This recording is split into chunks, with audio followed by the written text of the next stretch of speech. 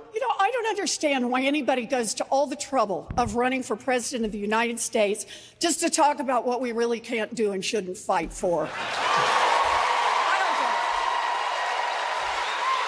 Congressman Delaney just referred to it as bad policy, and previously he has called the idea political suicide that will just get President Trump reelected.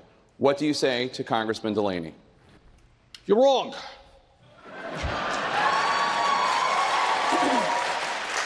We should deal with the tragedy of the uninsured and give everyone health care as a right. But why do we got to be the party of taking something away from people? No one is the party. That's what they're running on. They're running on telling half the country that your health insurance is illegal. It says it right in the bill. Under Medicare for All, the hospitals will save substantial sums of money because they're not going to be spending a fortune doing billing and the other bureaucratic things that they have to do today.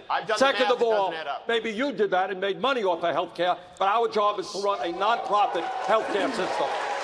Furthermore,